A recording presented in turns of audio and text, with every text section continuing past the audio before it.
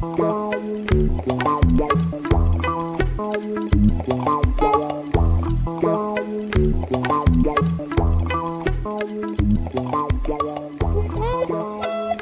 know that I have 2 hours, and I take the opportunity that you are here to present you just a few advertising sessions, because René made some advertisement for his book. I have a library, STOpt. It's a stochastic optimization library, and it's free. My optimization library is free. It's not mine because I'm the main developer. And what it's doing is providing, it's a C++ toolbox with a Python interface. It provides regression methods for conditional expectation, for example, if you want to solve PDEs, with local linear constant per mesh approximation, or local adaptative to the distribution. You can use global polynomials. You even can use some sparse grids for very high dimension for regressions. It provides you some interpolation methods, for example, linear, monotone Legendre, and sparse grids, for example. So interpolation methods can be used if you want to tackle some stock problems, for example, energy problems. And it permits to solve some algebra equation with some deterministic methods, semi-Lagrangian ones. And for problems with stocks, it permits to use a regression with Monte Carlo for non-controlled process. And you can use a stochastic Monte Carlo quantization for a controlled process. And when you've got a linear problem in very high dimension, you can use a stochastic dual dynamic programming method, which is a method which is quite used in discrete optimization. So it is parallelized with message passing, which is threaded, and it's based on Eigen library, which is a library developed at INRIA. So it's an open source, so it is free once again. If you want to use it, don't hesitate for your project, for example. You've got a lot of documentation which is here. It has been developed during the ANR Quasar, which is the main sponsor of the CEMRACS this year, I think. And here you can find some Python installer. So what I want to say is try to avoid to redevelop everything. Branching is not here right now, but it will be perhaps when I think it will be quite mature, I would say. So I think now I'm finished with the small presentation of this library. And I think everybody is here now. So first, I didn't, but I want to thank all the organizer, because the organization was very good. It's very good with some excursions. Very nice dinner yesterday, even if I know it's quite difficult this morning. So I will go on with branching. So I will come to the 70s. Branching was developed during the 70s by Mckean for KPP equations. And I will show you how to generalize the equation it was able to tackle. And I will show you how to, at last, for point 5, how to tackle general driver of U, even if they are not polynomial. Then after, I will go back. I will go on after on the semi-linear equations, and I will finish on the full linear case to show you that it's possible to solve some full nonlinear equations with branching, but we don't have any results. We just have numerical results. We know that it's true that it's converging for small maturities, but we don't have any results. So it will be an opportunity for me to ask you if you want to work on the subject. New forces will be welcome. Of course, Nizar or Xiaolu have tried to do it, and without success, but so it's not very easy, I think. So, branching for KPP equation. So it was developed during the 70s by Mckean. Here is the equation you want to solve. So it's a classical equation with a nonlinear term. Here you got a final condition G. Mu and sigma are constant. And here the non-linearity is this one, U2 minus 1. So, of course, you consider the process associated to the generator, this one, okay? And supposing regularity of the solution, you can use Ito to get this expression here, okay? And using the equation satisfied by U, you replace, and a non-linear term appears here, u squared. And what you see is that this corresponds to the density of an exponential law, and this corresponds to 1 minus the CDF of an exponential law. So what you can do is to interpret this integral as an expectation. Okay? So you will introduce a Poisson process with density beta, and you can see you have this expression, okay, coming from the previous expression. So you've got that u is the expectation on G, on the case where τ1 is higher than capital T, and you got this expression, a nonlinear term, when τ1 is smaller than capital T. Okay? So you can rewrite this. U is equal to the expectation of C with C that has this expression. Then after you introduce some two other process, Poisson process, with intensity beta, of course. And what you can see is that you've got this nonlinear term. Here you can rewrite it this way.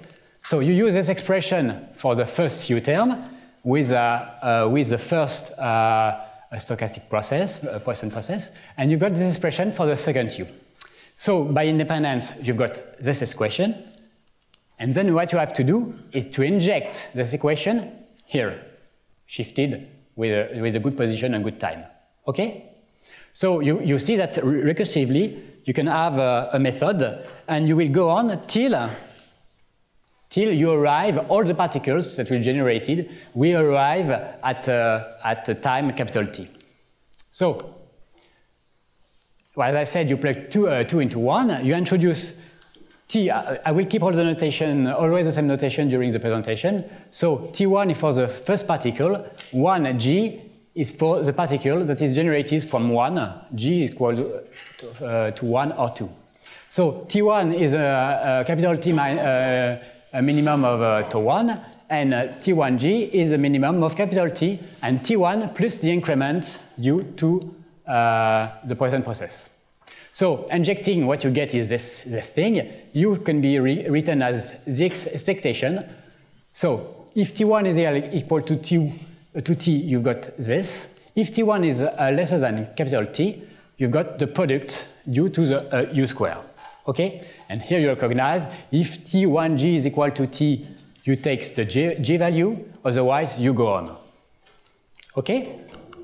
So what you get is this kind of tree, a KPP tree. You begin with one particle, so it's written 1. Then when there is a branching, okay, you generate 2 particles, 1, 1 and 1, 2. And then you go on, you branch again, 1, 1, 1. So 1, 1 gives 1, 1, 1 and 1, 1, 2. And then this one, you arrive at capital T, you stop, and then you branch here till you get all the branches at date capital T. This is a Galton-Watson tree for KPP. So I will give you the notation that we'll keep during all the presentation. So K is a particle. A particle, so is a NUplay. NUplay is a particle of generation n. And Ki is equal to 1 or 2. Okay? So the ancestor of this particle, of course, you suppress this term. So this is a particle of generation n minus 1, and you take by definition that for the first particle, its ancestor is an empty set. So kappa nt is a set of all living particles of generation n at date t. Kt is a set of all living particles at date t, and for kappa bar, that will be the set of all particles alive before t. Okay, I will show you on a graph. So tau kappa is a Poisson process associated to the particle, and of course, as I said before, you've got this branching time for particle k, meaning that here is the ancestor of the particle k. So the particle k is branching at that tk, which is tk minus plus the increment, the Poisson process associated to the particle. Of course, you stop when you arrive at time t. So, just to show you with the same example as before, of course, the ancestor of this particle, this is 1, 1, 1. kappa 3t is a set of particles of generation 3 that are alive at date t. So you've got this one, which is generation 3, and you've got this one. And of course, kappa 4t, all the other particles here, generation 4, you've got 4 particles. And kappa bar t is a set of all particles, because this is all the particles that have been alive before date capital T. So you keep all this notation in mind. So what we introduce is a Brownian motion. We use some d-dimensional Brownian motion. And for a particle that has not arrived at date capital T, you have the dynamic. So the dynamic can be written this way.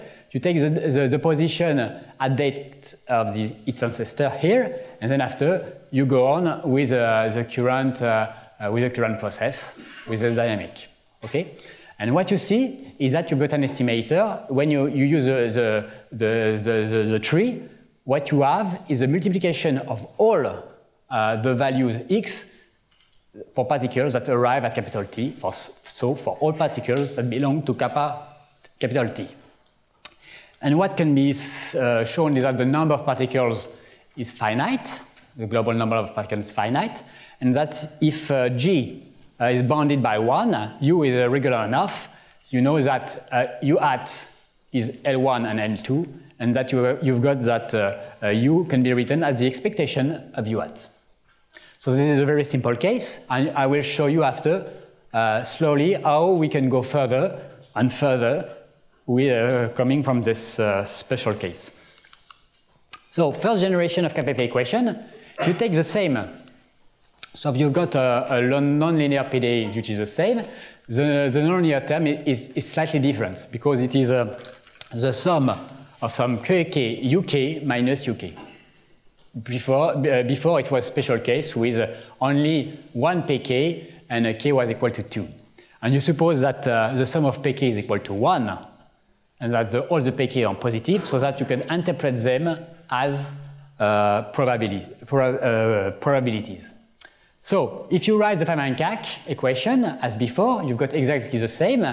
What is different is that the non-linear term is different.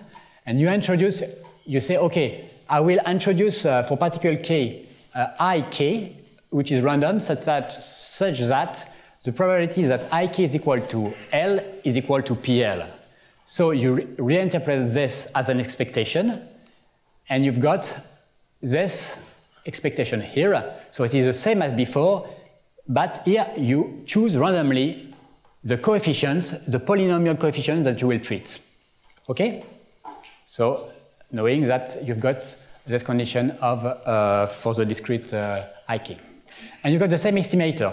So U is equal to the expectation of the product of all the values taken for particles that arrive at date capital T. So this is the first extension.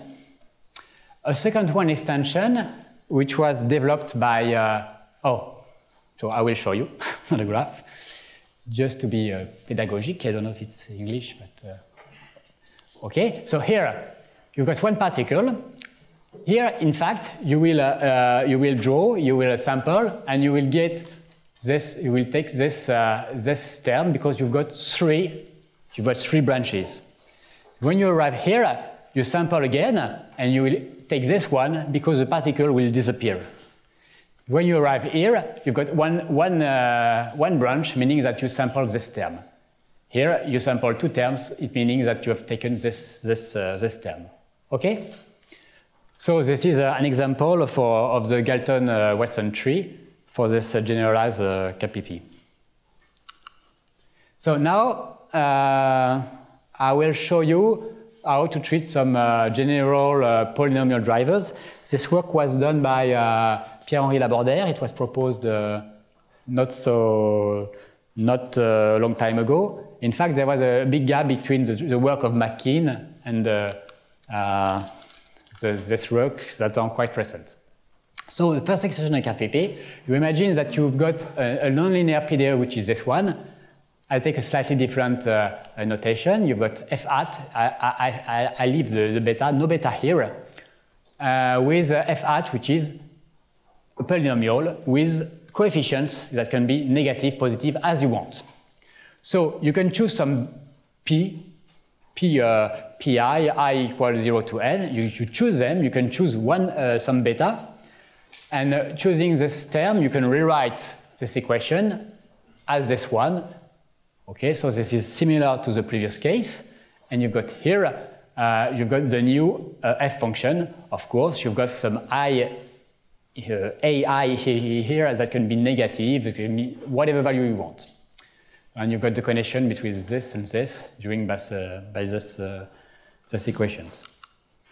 So what you will do now, you will mark the tree.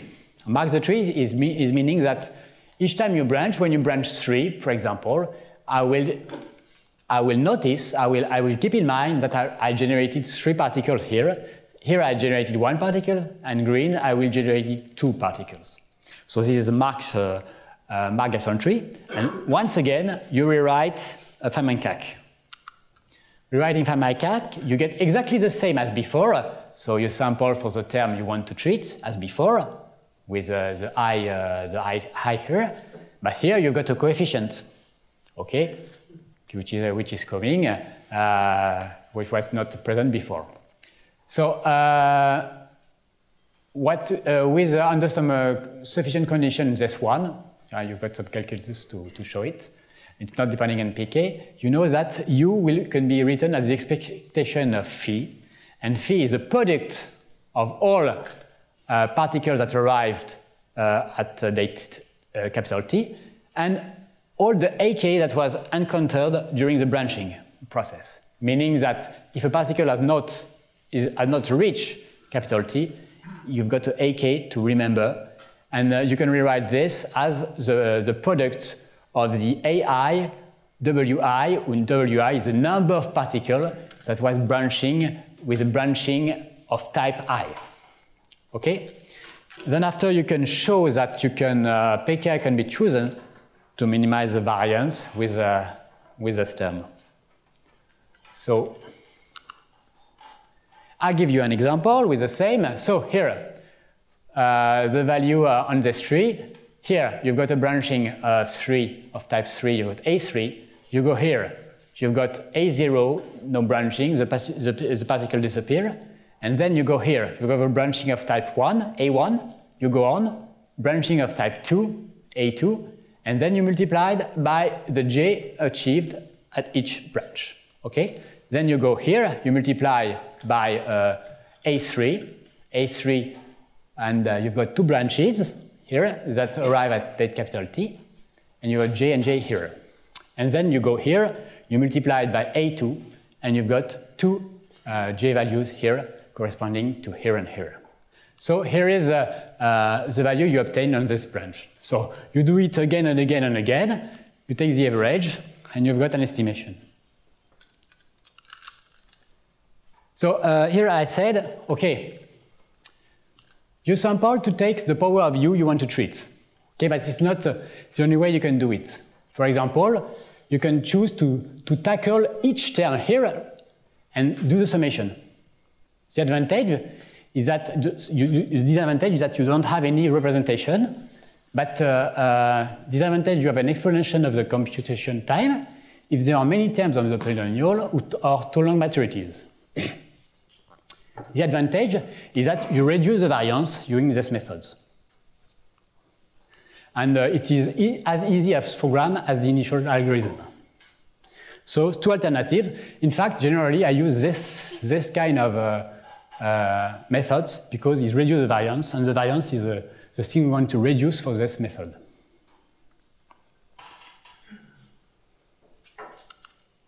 So now I will show you how to treat a general driver if f is not a polynomial, and it will be based on the work of Bruno. So the driver is written as fu. That's a work of Bruno, Xiaolu, and Z.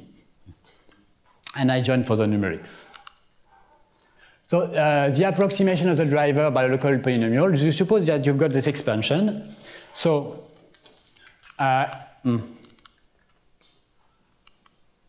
So you've got this expansion, meaning that locally you introduce some phi function, which are localizing the polynomial. So the phi function are nearly some indicatrice function, but not exactly. You take some smoothing condition. You want the phi function to be continuous and to be a Lipschitz, and you want to, of course, to be bounded by 1. And numerically, what we will do, we'll use indicatrice. So if you use indicatrice, for example, you can see that this corresponds, in fact, to quite a spline approximation of a function, meaning that on each indicative function, you've got a polynomial representation. Okay? So once again, with this driver, what you can do is to use Mckean. So what I did is I just rewrite the expectation dividing by 1 minus the CDF here. Its name is f bar, and introduce the density the same as before. And I rewrite it at the expectation, so 2 terms as before. If τ1 is greater than capital T, you take the final value divided by f bar. Before it was exponential minus beta t. Otherwise, you've got this term to tackle. And the problem here, of course, here you've got a polynomial, but here you don't know what is the value of u, so you don't know which phi to take. What is the value taken by phi, and what is the relevant phi for the summation. So if you've got an indicative function, only one of the terms will be 1g will be used. So this is a problem. So what was proposed, because it's impossible to treat like that, is to rewrite f this way. So you write f x y as f at x y y prime, and there's no prime, but there should be y y, sorry. And you introduce some probability, and f at is written this way, x, y, y prime, and you've got y, y exponent L, and c, g, y prime. Okay? So what you can do, so you can derive a theoretical algorithm, which is only theoretical. I will show you why. In fact, you start with an estimation of the value u0.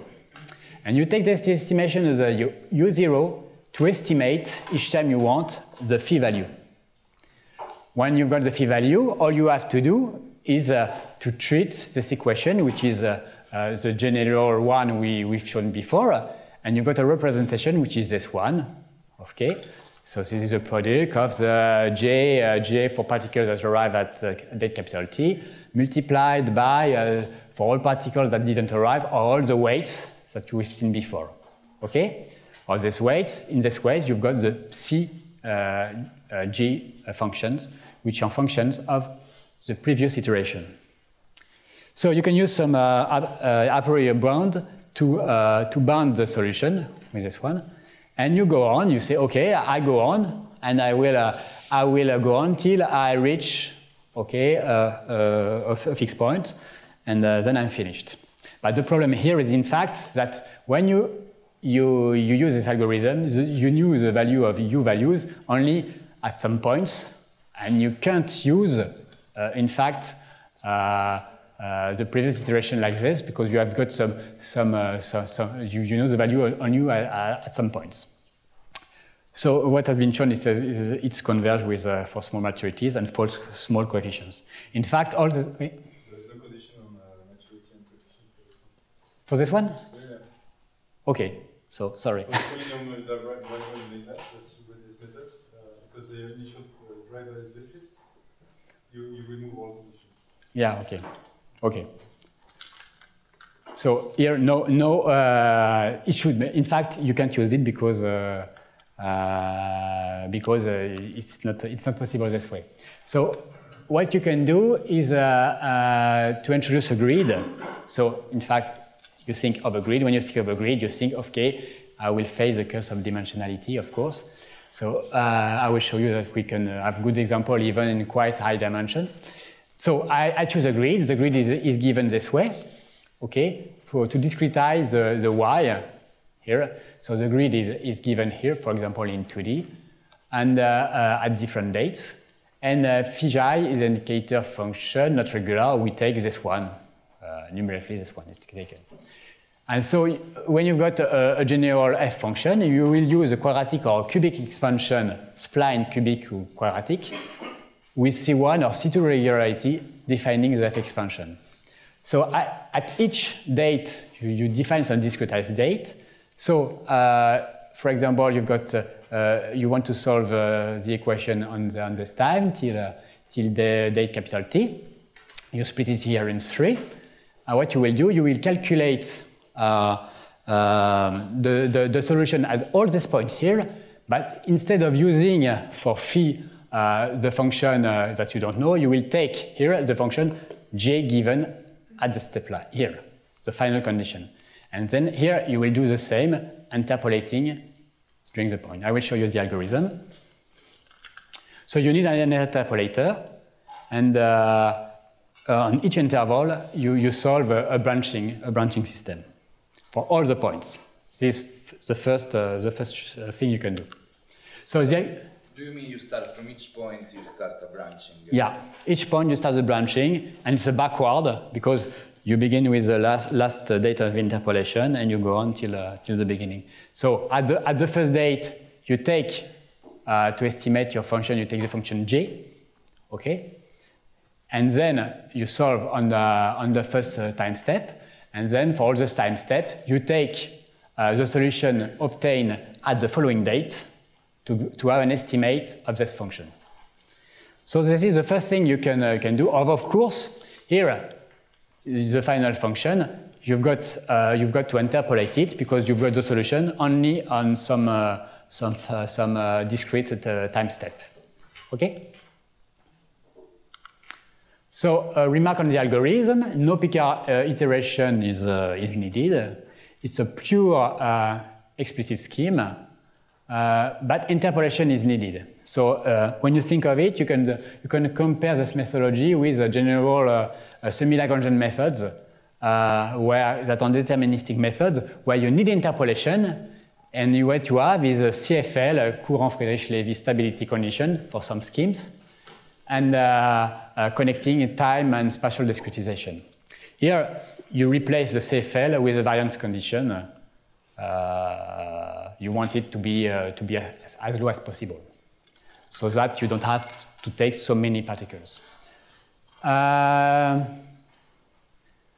What you can do is to use some high-order interpolators to minimize the number of points you need to take on the regular grids.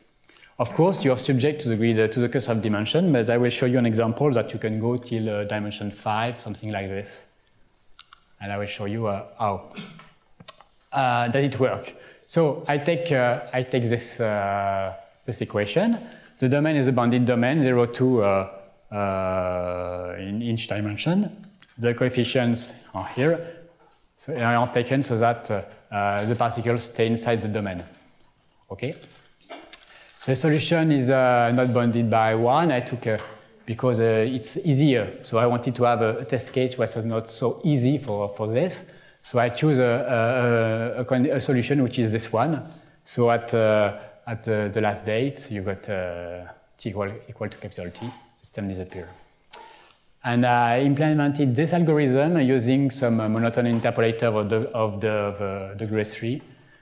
This was an interpolator that I developed for semi-Lagrangian methods.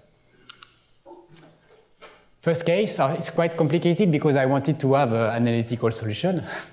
So I take a function f, which is this one, so it is a function of y, which is quite complicated, and I take phi, which is this one, this thing, so that my solution is the thing I showed you. So then after, I made some experiments. So what I said, I used a lot of points so that the variance is small enough and the Monte Carlo error is small enough.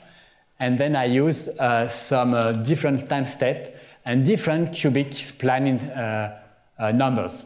Of course, the higher number of spline you put, the higher the accuracy should be.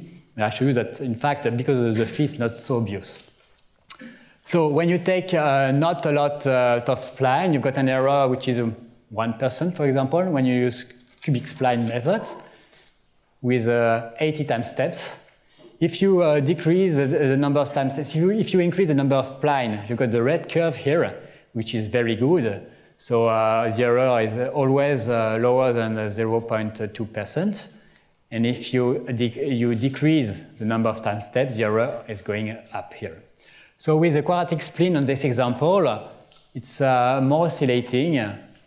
And here the cubic spline is better, but it depends on the function. I will show you an example when the cubic spline is not so good as the quadratic one. So the second test case, I take a function f(xy), which is this one, a function of y plus a function of x. The function of y is quite a small coefficient here because you want the non-linearity not to be too high. So it is not linear, it's linear plus a sinus. And the fx is written this way. So you use the methodology, and I check with different time steps, with different cubic spline. And here you see that with the cubic spline, you can get quite a good accuracy, but the accuracy is 0.2%, so it's good. But with quadratic spline method, for this test case, for 40 quadratic splines and 80 time steps, you've got an error which is 0.01%, very, very, very low. So it can be very, very accurate, but it's hard to know which. Sorry. The speed is for phi. The phi is for phi, the number of phi. So the number of steps you discretize this equation here. So here with the quadratic spline method, you've got a very good accuracy. Then I made some, so it was in one day. Then first remark, so if you use a small number of spline, it gives you a larger error, of course. You've got to approximate the driver, which the driver is not well approximated, so you've got a larger error, which is control. But the larger time step ins means that because of the diffusion, the error on the phi you estimate is more likely to happen. So if you use a large number of spline, you've got some very small error on the driver, but because you've got a lot of small meshes, the error that you will get a wrong phi is higher. Okay, so but in fact, when you use a lot of meshes, if you got a wrong polynomial, the polynomials are very close to each other when they correspond to indicatrix position very close to. So the error is not so big. And what you have to do, in fact, is to use quite a high number of time steps, because it limits the variance of the problem. And in fact, if you interpolate quite often, you will take a very low number of Monte Carlo simulation, and in fact, it converges more rapidly. And it's better to use a second order interpolator so that you limit the number of interpolation points. So I give some multidimensional results. So I take the same results as the previous one with the F1 and F2. F1 was a function of y and a sinus y, and F2 is this one in a multidimensional case. And I give some results in dimension 3, 40 splines, 80 time steps. You've got an error which can go to 2%. In fact, here I enumerated the points, and for each point I gave the error, and all the error here correspond to the U values that have the highest values in absolute value. So the higher the value is for U, of course, the more difficult is for the scheme it is to converge. And if you use 80 splines and 160 time steps, you see that the error is always lower than, or nearly always lower than 0.2%. If you want to go higher, you can't interpolate with regular meshes. What you have to do is to use sparse grids. I don't know if you use them, if you know about them. Instead of using some grids with tensorization, you get rid of a lot of points, and you get an accuracy which is nearly as the same as with full grids for very regular solutions, for very regular functions. So I used sparse grid. So with sparse grids, I was able to go to dimension 4 and dimension 5. And here is the error is in dimension 4 is 0.2% at most for 80 spleens and 160 time steps. And for in dimension 5, I got an error which is higher because it takes quite a lot of time, less than 100%. 1%. 100% it would be not so good. I agree. So if there is a modified version, in fact, we solved, as I said, okay, we solved on each here, I solve here, then I solve here, then I solve here, so 3 resolutions. What you can do, if the J function is bounded by 1, for example, so that the algorithm has no variance problem, you can solve first on this, then you solve on this, and then on this.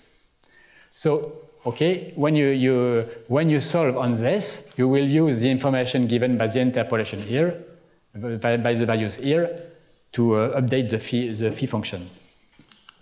So the algorithm becomes this one. First, this is the same as before, but here, no, this is the previous one. Oh, yeah, this is a good algorithm. Here, you interpolate, you estimate the phi with the J function, and you take the final value.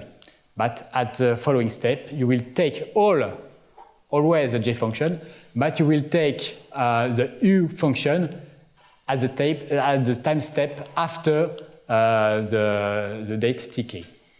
Okay? So this is another this is a modified version.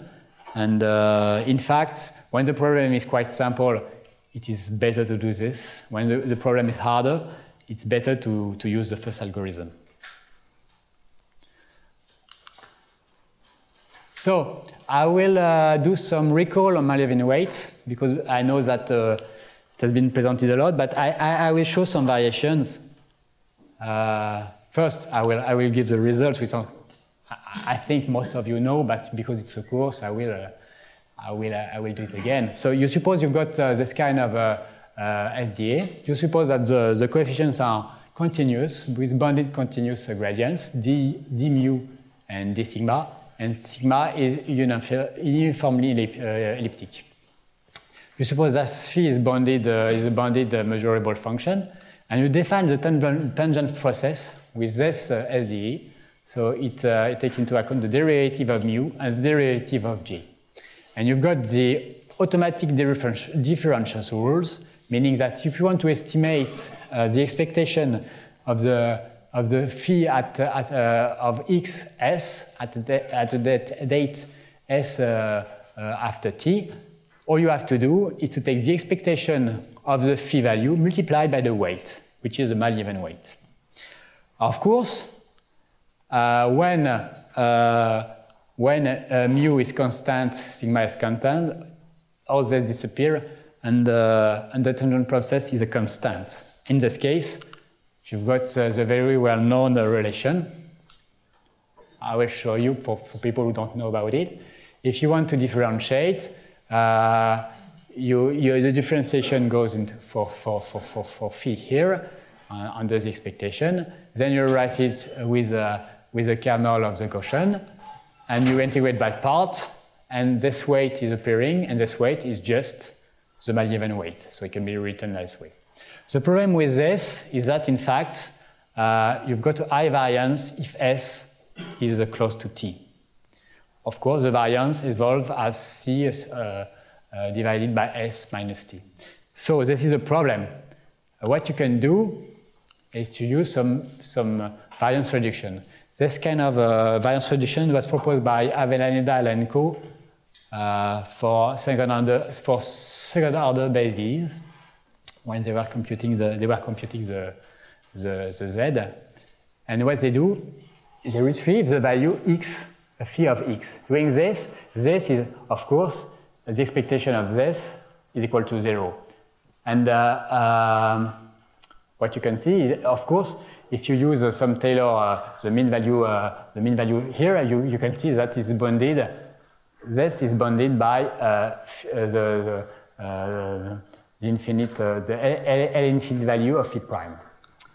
Another reduction value you can use is to define the antithetic. The antithetic is just to take the same drift, but you take the opposite. You take the opposite value for the Brownian motion. And when you want to estimate the weight, you can do this, and you've got this, which is of course an estimation, and of course it has a bounded variance. So for the second order derivative, this is the same. Suppose mu and sigma are constant, phi is regular enough. By integrating by parts, you've got this equation. So the second order derivative is just the expectation of phi multiplied by the weight, and the weight, the Mallowan weight of second order is this one. Proofs, of course, we don't do it, but it's double integration by parts. The problem with this is that it's harder than before, because when s minus t is small, you got a very high variance, and the variance is this one. And to tackle this problem, when the time step is very small, you can use some reduction techniques, reduction variance techniques.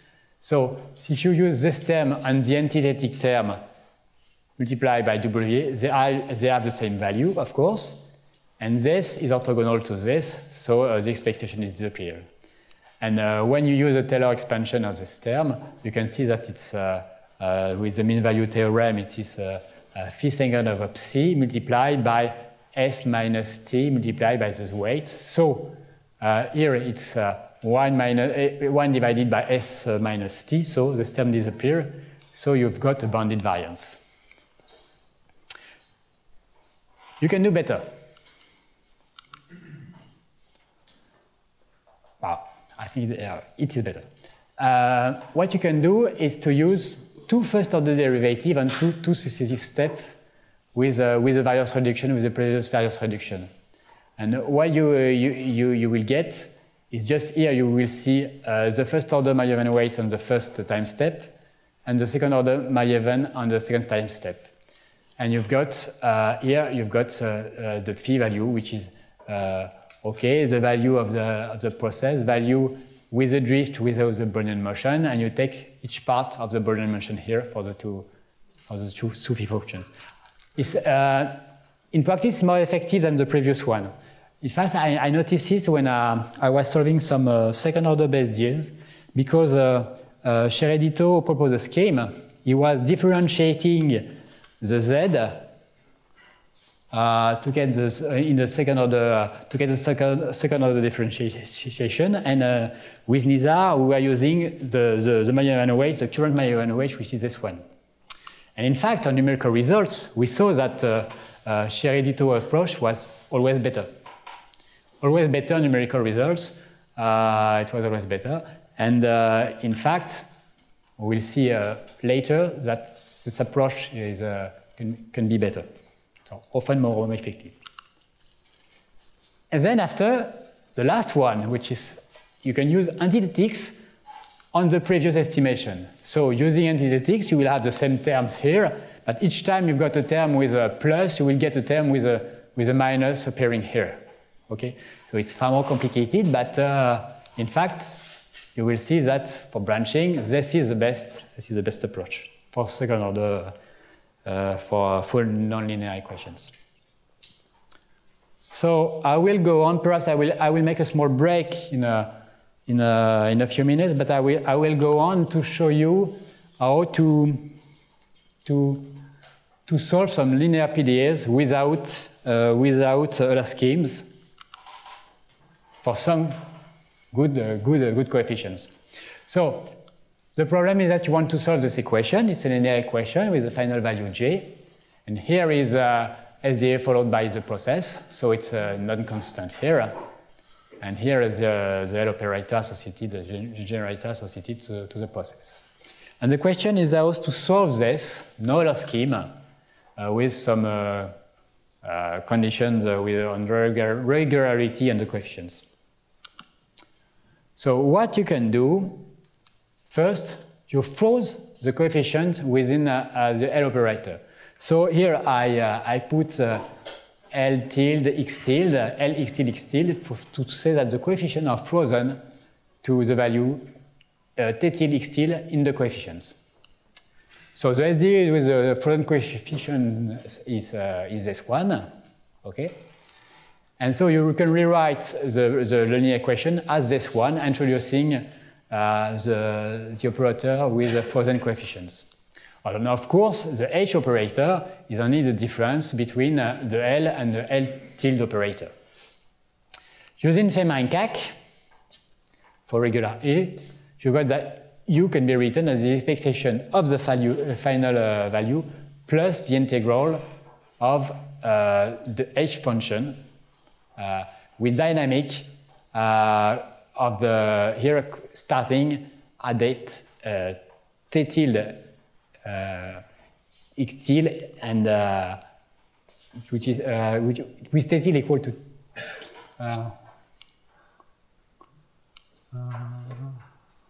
with dynamic frozen with coefficient frozen at T tilde X tilde and starting at point T and X. Okay. So using Mckean weights, you can differentiate the previous equation, and you got the same thing multiplied by the Mckean weights.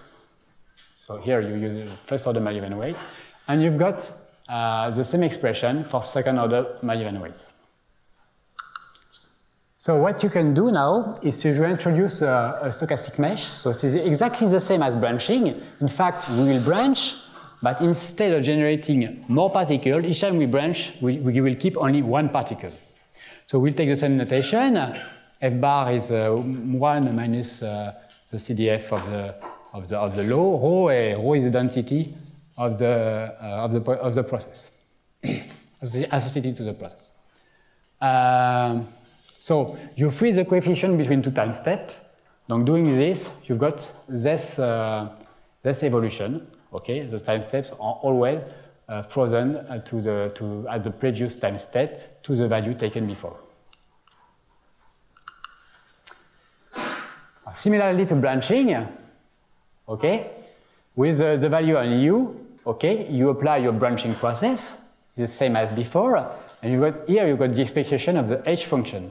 And the H function is a function of du and d to u. And because we see that you add an expression for du and d square u here, involving the Mckean weights, you can inject this and this inside here and here, and you go on recursively, injection, till you arrive at date capital T.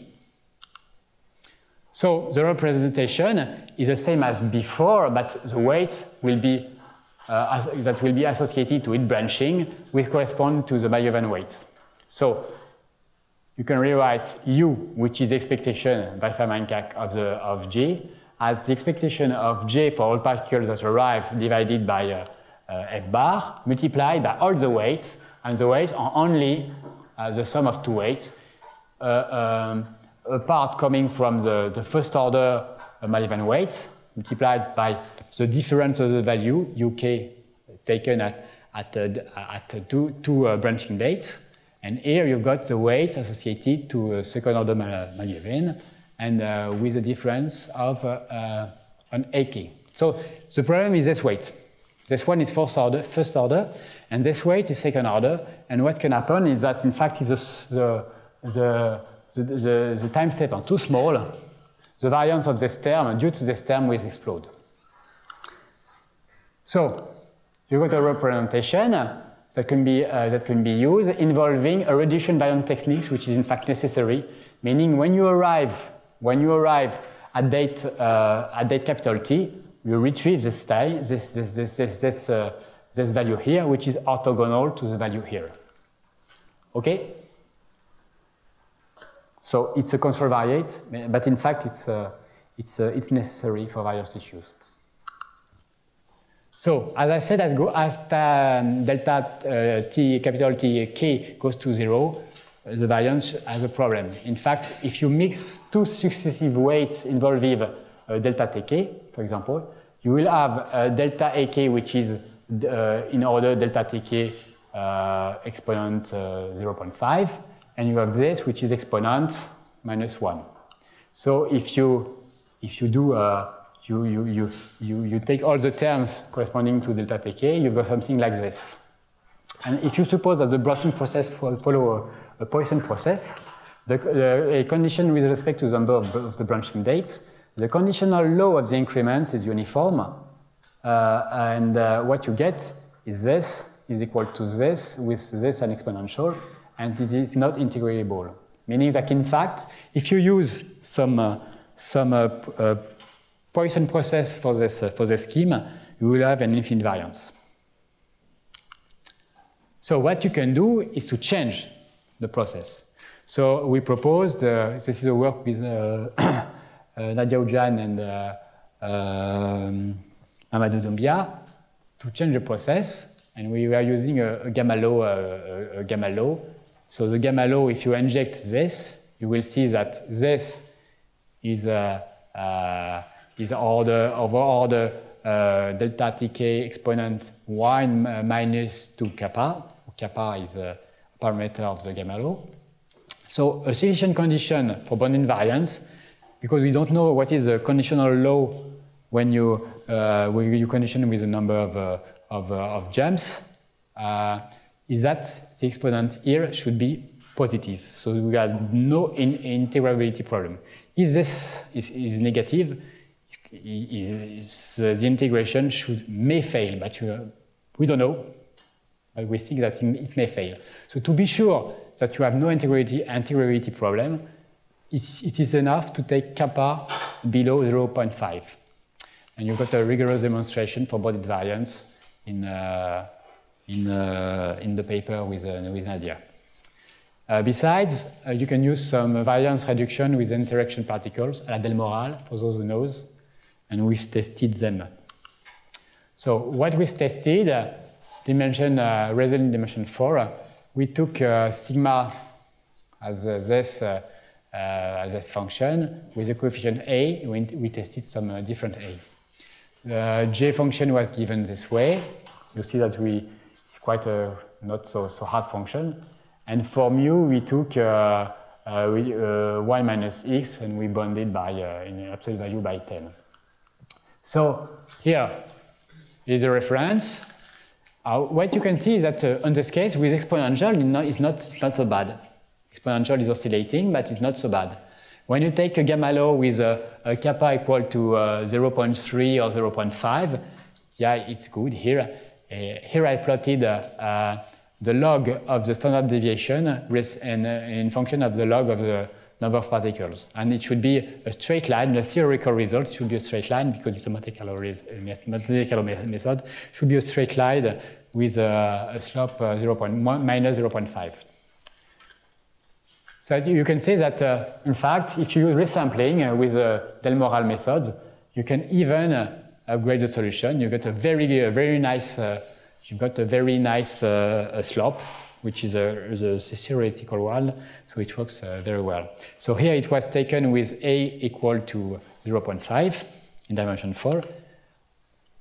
Of course, if you take the problem, if you take coefficients higher for the diffusion, for example, here you can see that without resampling, all the methods were failing.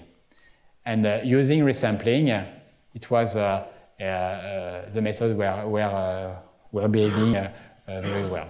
So this is a result of in dimension 4. But this method is effective only for small maturities, small changes in the coefficients. It permits to avoid the time discretization, but it can compete with Euler in general case. You must have small changes in the coefficients Otherwise, it doesn't work very well. Okay, and there was a similar work by Koyatsu.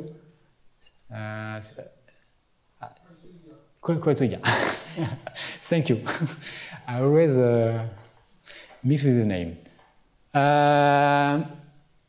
Then after we will go to semi-linear equation. I propose you 5-minute breaks just to recover before we start with semi-linear and full nonlinear equations.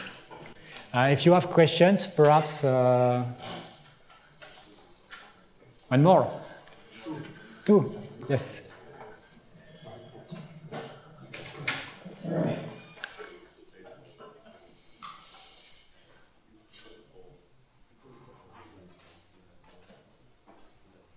Okay, so the way I saw it, the charm of these particle schemes is that you do not need to discretize time. So in your case, you have particle schemes, but you still have backwardation and time grid. So what is the benefit of particle schemes? The benefit is that you can treat high dimension. I showed that it was possible in dimension 5. Okay. And so it's kind of... So it's a good thing. Of course, otherwise, there is still an interpolation problem. So I don't think I can go higher than dimension 6 or 7. With sparse grid, it depends if you have to keep the boundary points or not. I don't know if you know sparse grids. But when sparse grid, when we don't care about the boundary values. Mm-hmm. In fact, when the dimension is very high, all the points are on boundaries. Meaning that, in fact, the point inside, the number of points inside is very low, so you can approximate a function in dimension 10 or 12, for example, with quite a few points. I see. But if the values of the boundaries are very important, no. Okay. And my second question is that you mentioned these variance problems rather late in the talk. Are not they everywhere with these schemes? Yeah. Okay. Yeah. Perfect. Branching, the problem is the variance. That's the reason why I want to kill the variance when I can. Okay, perfect. Thanks. So we will go on perhaps with semi-linear branching.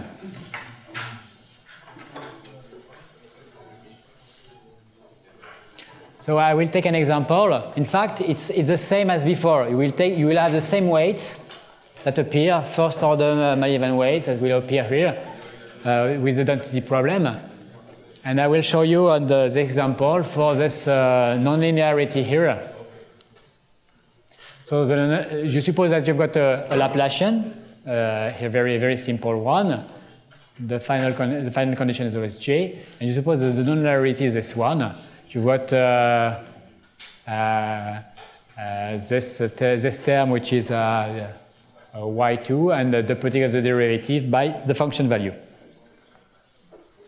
So what you can do is always the same. Once again, you use Mckean, okay, dividing by f and multiplying by f bar and dividing by f bar, and multiplying by rho and dividing by rho.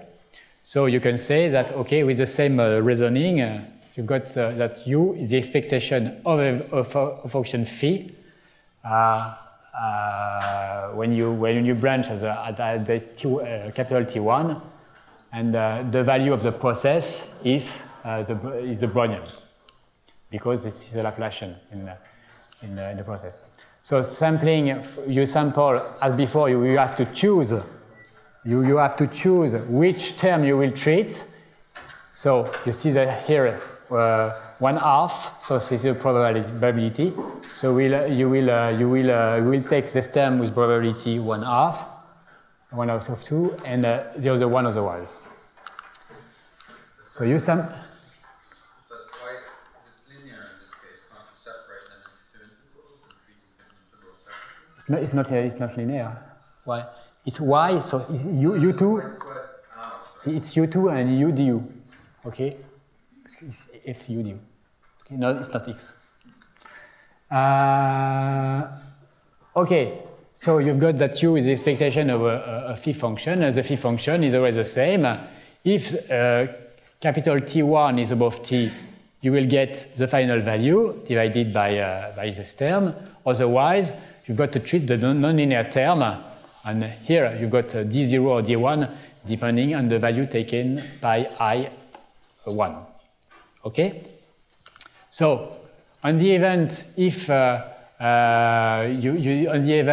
take the nonlinearity of U2, you will have this called U2, and you take the previous scheme, and you've got that U square is equal to the expectation of this value here, taken here, squared.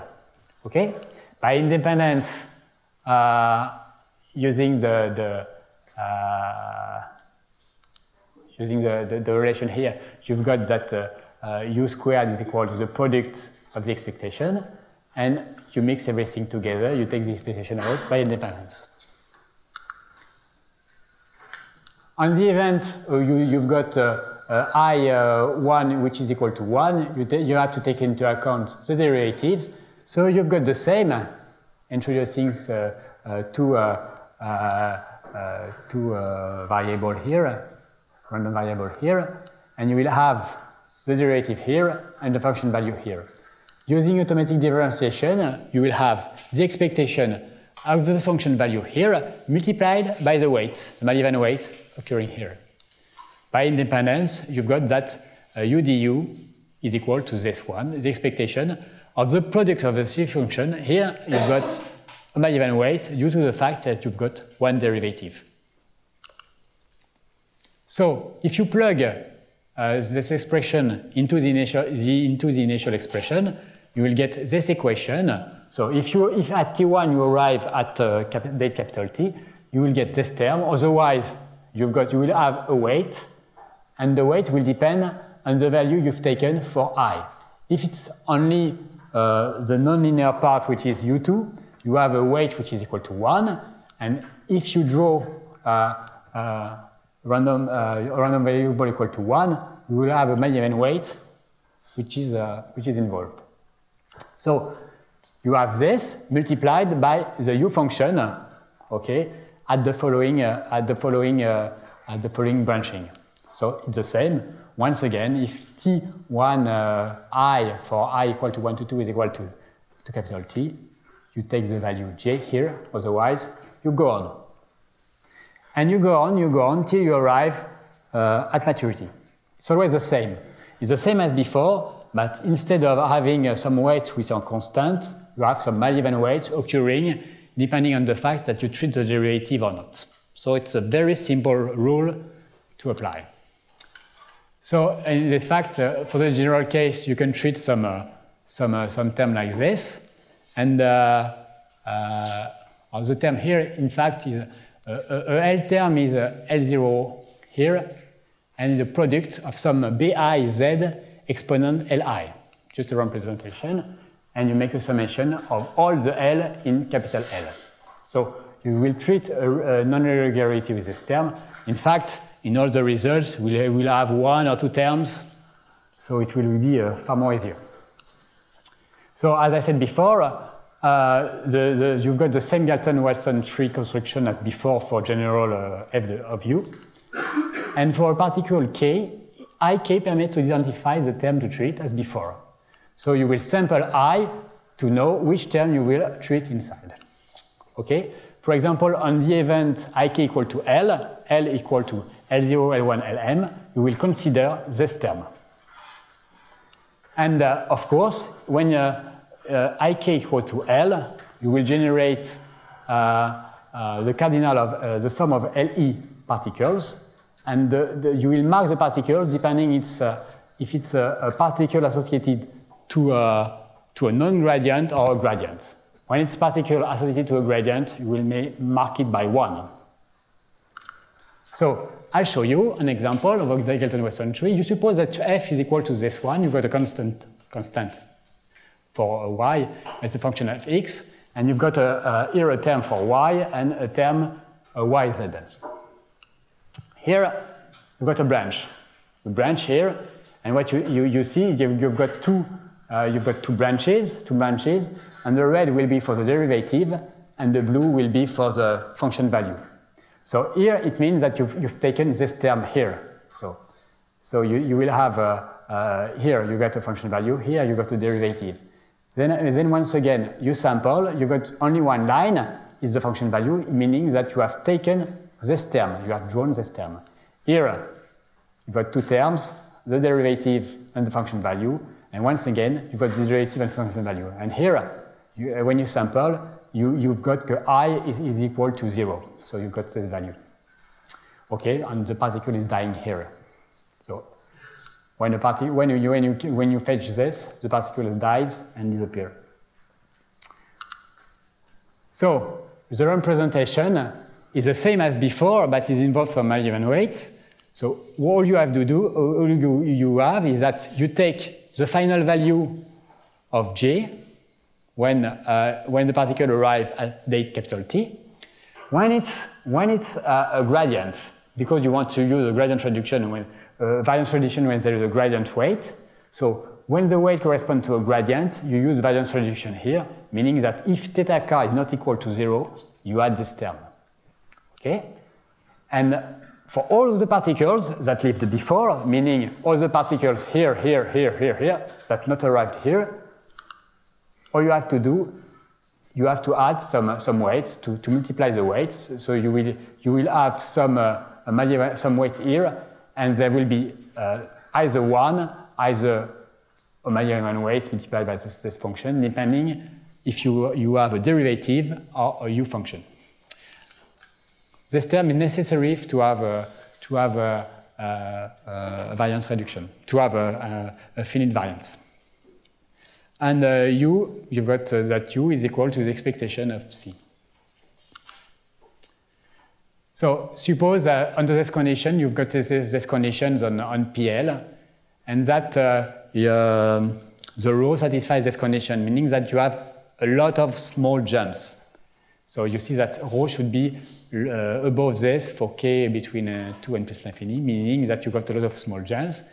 If mu and sigma are bounded continuous partial gradients, d mu, d sigma, and if sigma is uniformly elliptic, if you have some conditions, integration conditions of CL, then you can show that in fact, as I said, expectation of CL is bounded, and you've got that the variance is bounded. I will, in fact, this is a trick. In fact, you will consider psi exponent s, and we will bound all its coefficients, and we will show that there is one s for which the representations with the bounding coefficient correspond to the branching representation of an EDO with a bounded value. And because you've got an integrability, you will have the expectation of CS is bounded by the expectation of fiat, which is a branching representation of the EDO. And we know that it's bounded because of these results. So, and we know that it's converging towards a viscosity solution. In practice, to summarize, it works if you've got small coefficients, that here is true, small coefficient, small maturities, and you have to take rho's as for example, a gamma law with kappa less than 0.5. So what you want is to have time step, small time step with a high probability. In fact, meaning that you've got some small time step, you will have a lot of weights multiplying, meaning that you have quite a high variance, in fact, but it's bounded. Variance intuition when you use a gamma law, in fact, it's the same as before. In fact, with Nadia, when we made a calculation for the linear case, we saw that it was working for the non-linear, the semi-linear one. And then we went to see Xiaolu and Nizar and say, okay, do the demonstration because we were not able to do it. And Xiaolu did it. So what you have is the same as before, meaning if you see this term, you've got this exponent here, and you want this exponent to be positive to be sure that the variance is bounded. So this is the intuition, this is the same as before. And you can see, in fact, if you want to use the same scheme with a full nonlinear equation, you will have a problem. because you will, if you look at this term, you will see that it's this term, and whatever the row you take, you will have some integrability problem, meaning that this methodology only works for semi-linear equations. Okay? So now I will show you a small test case. I will take a gamma law with kappa equal to 0.5 and theta equal to 2.5. And here is the f function I took. So you've got k, which is a cosinus multiplied by one function, and you've got something quite not a Burgers, but quite a Burgers type. So you've got u du multiplied by the function. We take c equal to 0.15, alpha equal to 0.2, and we want to estimate the value at this point. So this is a small non-linearity decreasing with dimension, and j is bounded by 1 because the solution of this of the problem is this one. It's a cosinus multiplied by exponential, so at maturity it's a cosinus. So what we wanted to check, I wanted to check, is that before using the branching is to see that the non-linearity has an impact on the solution. Because we were able to treat some small non-linearity term, but we want that the non-linearity has an effect, otherwise it's not very useful. So for the linear solution, when you've got a solution which is this one, you can see that the non-linear solution previously given, this was calculated by Mckean, and this one by the analytical solution. You see there is a 50% difference, 15% of difference between the two, meaning that the non-linearity has an impact. So with René, we were speaking of PDEs in dimension 100, but here I can go to 100. I went to 20, but no problem to go to 100 with this test case. For example, in dimension 4, here the convergence, the number of the particles, you have the rate of convergence, so the log of the standard deviation as a function of the log of the number of particles. You've got the good slope minus 0.5. In dimension 10, it's okay, same. Dimension 20 is the same. I could go to dimension 40, it's the same. Okay, so I could say, oh, I've solved the problem in dimension 100, but it's a special case, it's a sympathic case. And I'm sure that all the people that say they have solved the problem in dimension 100, there was a trick. What is the problem with the gamma laws? Gamma laws permits to get finite variance methods. Kappa should be taken below 0.5, so you've got a high number of jumps, and the computation time, meaning that the computation time is very important. The more you jump, the more time it takes to go to maturity, so the longer it takes to estimate your sample. What I will propose, if I have time, but it's more complicated, to use what we call the Gauss methods to permit to this with longer maturities, and in fact to use Gaussian, to use a Poisson process. What we didn't say, in fact, if you want to reduce the variance, it's possible to use nesting. In fact, you see that each time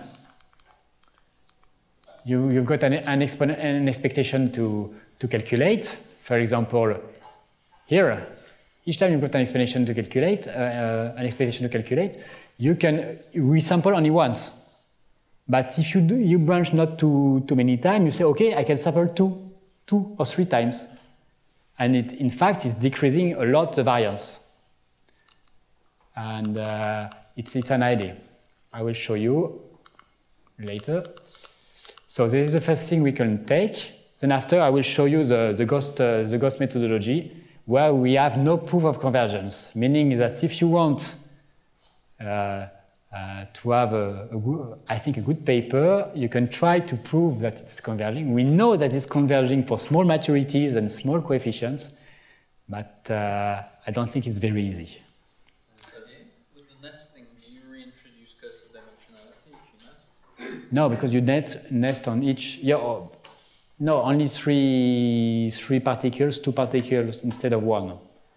Each time you branch. So the problem is if you want to do nesting, instead of you want to have larger steps. Otherwise, if you branch 10 times, you will have 2 exponent 10 particles. That will be the problem. Yes, it's true. That's the reason why with Ghost we can. Using Ghost, we'll use exponential laws, and exponential laws have quite a large time step. So it's another problem with the methodology. In fact, I said that in fact, when you've got a general SDE, it's better to use another scheme than the previous scheme that we proposed. And the problem is that when you use another scheme, you use a step discretization. And when you want to estimate the gradient, what you will do, in fact, is to integrate by part, but only on a small time step. Here is a time step due to the branching, but your SDE is solved here and here and here. So the easier, okay, is to say, okay, I want, I will use this estimator, and I will cut. So I will take the minimum of delta t and delta capital T. Okay, and we know that when the time steps are going smaller and smaller, the variance is exploding. So this is a problem when you want to use another scheme. With the Gauss methods, everything is solved, but it's much more complicated. So once again, burgers without ghosts. So you've got a nonlinearity u du, which is this one. So you know that u is the expectation of this phi function, the same as before with the nonlinearity, always the same. On the event t1 above capital T, just compute this. On the event t1 less than capital T, you've got to calculate, to estimate this for one particle. And what you will do is to take the previous estimation for u and du using the automatic differentiation rule. And you will see that you've got this multiplied by this. You multiply, you mark the particle by 0 when it's a u term, and by 1 when it's a gradient term. So, renormalization. This is due to a paper that was not published. Another paper, the paper I told you, because we couldn't prove that it was converging, and Nizar didn't want to have just a numerical paper. But Xiaolu, Pierre-Henri Lavandère and myself were in favor of publish it. But so it has been waiting in the cupboard for 2 years. And I think it could stay quite a long time if we have no help. So what is the idea is to use, we want to use a Gaussian, we want to use a Poisson process, but you know that you have some problem of integrability. So you will use what we call a ghost particle. What is a ghost particle? We want this to be very small, and we want this to be orthogonal to this. The only way to do this is to say, okay, I create a particle that will have the same future of this particle, except for the increment corresponding to this. So removing this increment in the dynamic of this particle, of course, the expectation of this multiplied by this is equal to 0. And if you take the same future, you are sure that the difference of the two values is small enough such that this is a variance reduction. So it's very easy. So it acts as a control variate, and this is what I said. In fact, it permits to use every densities, so exponential, with finite variance in the linear case, but in the nonlinear, we don't have any results. So what is a ghost? In fact, it's quite complicated, because you will have an original Galton-Watson tree, which is this one, meaning, for example, you sample for the Boolean, you got the increment here, here, and here, so the value here is a summation of all the increments here. If you want to introduce a ghost, the ghost here, its value is a value achieved here because you remove this value. So the value achieved here, so it's hard to see, but it's one ghost and 1, so this is the value here plus the value here. So it has the same future, the same value taken here, you take them. You just remove this part. So we have created a ghost particle. So what I call the original randomization for ghosts in Labordere, it's a scheme I showed you. Each time you've got a gradient, you introduce a ghost particle with the same future, and you put it here. So you use a backward recursion. You begin with the final value of the phi hat, and you got this recursion to calculate phi 1 for particle 1, and then you take the expectation. The only difference is that you add this term that permits you to have every density you want, whatever the process is. And there is a paper I've written more on numerics, on some evolution of this methodology. And you can introduce, as I said, some antithetic ghosts, meaning that inside of freezing the particle, you take the particle with increments minus value of the Brownian motion. And you've got finite variance in the linear case, of course. In the full linear case, we don't have any results. So I will show you some results. Method A is the previous method with a gamma. The method with a ghost, original ghost. Here, method B is a method with the antithetic ghost, I think, and method C is a method, the first method with a gamma. So all on converging. And what you see is that method. Method B is a method with a gamma, and here is a method with a gamma with a Delmoral reduction variance. And what you see, the method with the ghost here is behaving quite well, and the first method with a gamma law, it's converging, but oscillating, and you can see in the convergence rate here. So this is an analytic case, the case in dimension 3, with a non-linearity in this term, C which is equal to 0.2, maturity equal to 1, and a B coefficient which is this one. So this is a comparison of the original ghost versus the gamma laws. If you use an antithetic ghost and you use nesting, for example, donc here, this is the original ghost version. Here is the antithetic ghost version, sampling nesting with 2 particles and 4 particles. Here is 1 particle and 2 particles. And you see that the antithetic version is behaving far better than the first reduction variance techniques. So this is for Burgers in dimension 6 for maturity equal to 3. If you, I've got a non-linearity, which is the gradient squared. You see that, in fact, the original method, ghost method, doesn't converge.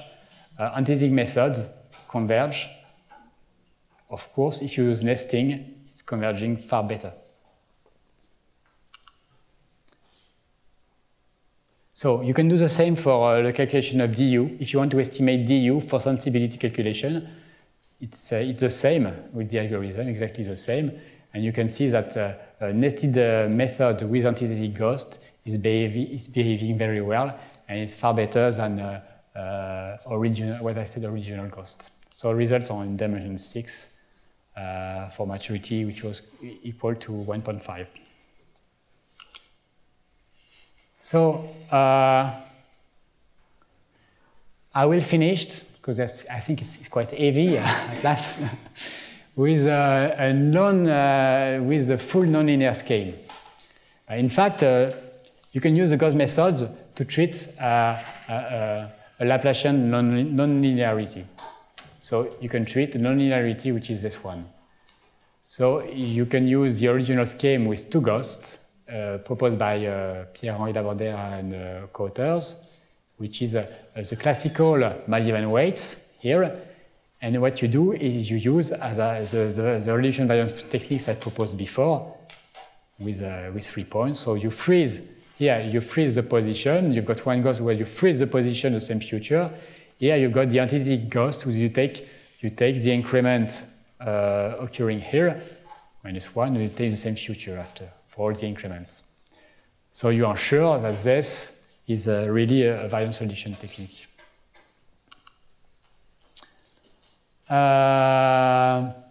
Linear case, we know that it's the same.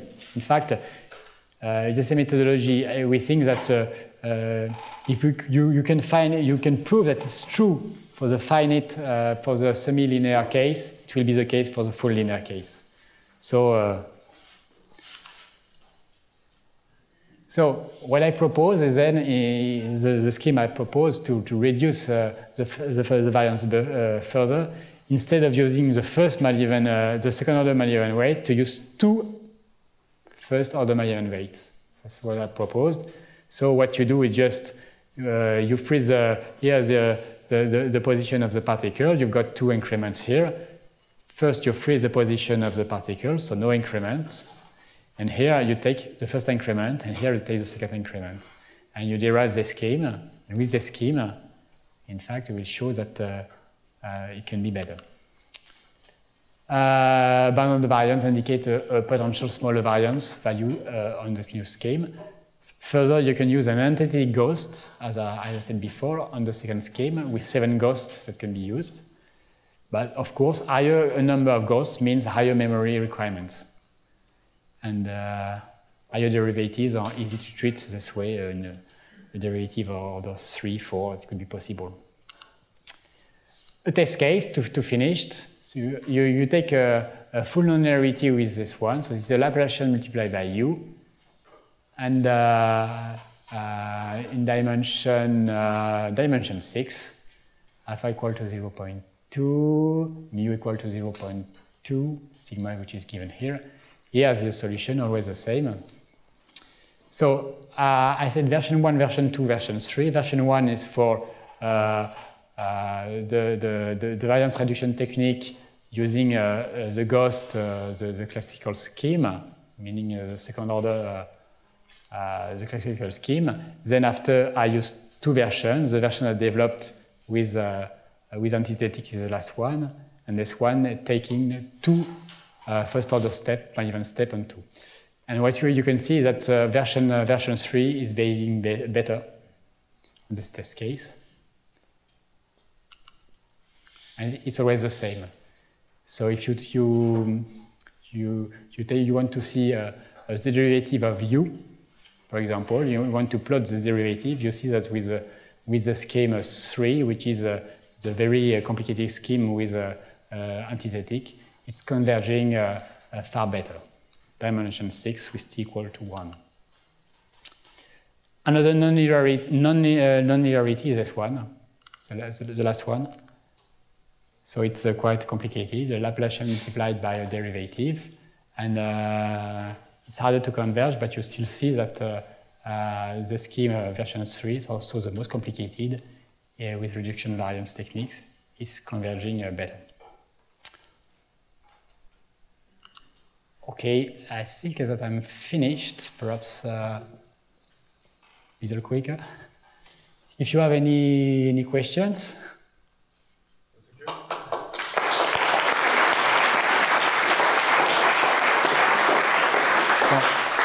So once again, try it and try to find the demonstration. The thing is that you have this Malevin weight where you have the Brownian increment. So in the ghost, you just remove this Brownian increment, so the expectation of the product remains 0. Okay, just complete. Other questions? You will have the slides available on the website, so you can take time to read all these things, and because it was done. So. Yeah, it's perhaps Maybe I have one comment, because you, in the polynomial case, you said several times that you need small time horizon and small non-linearities. But anyway, the PDE is defined only on small time intervals, so... Yes, but in the example we took, we had a solution which has... Yeah, so even in this case, the variance, even if it's bounded, it's so high that you can't catch the results.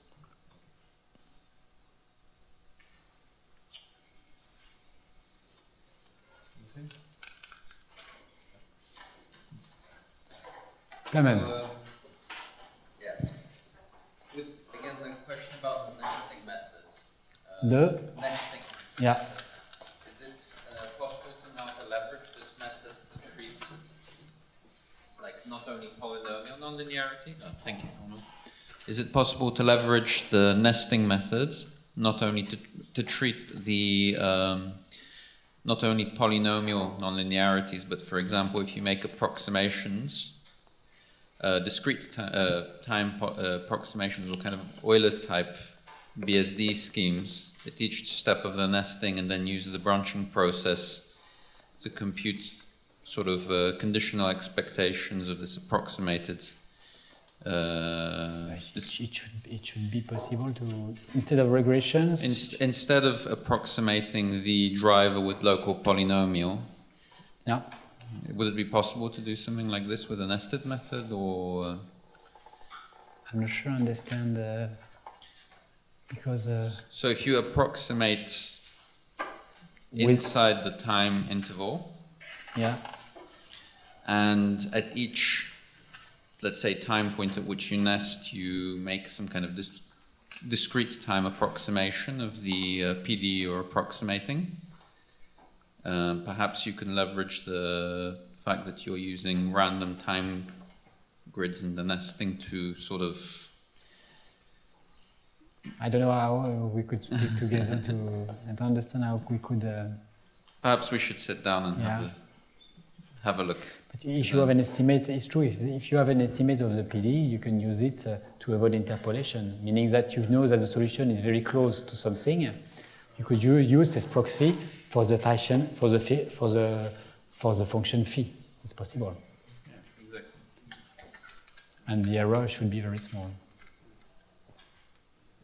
It's also, I guess, a bit of a question about generalizing the linear problem to a non-linear problem, because there, of course, you use Euler schemes for the SDE, but of course there's also an Euler scheme for the BSD, which maybe it's possible to leverage with the discrete, the random time grid in order to avoid the discretization error. I don't know if that's... Yeah, to avoid discretization error, and yeah. Perhaps we could think about it. I think it's possible. Oh, okay. Oh, okay. So it's Bali Quadriga? No, it's Bali. Oh, okay.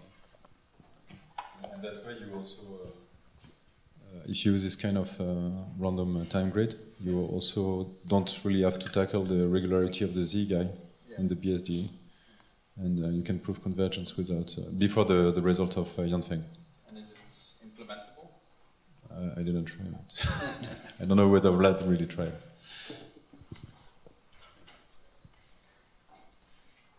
Other questions? No? Okay. Thank you very much.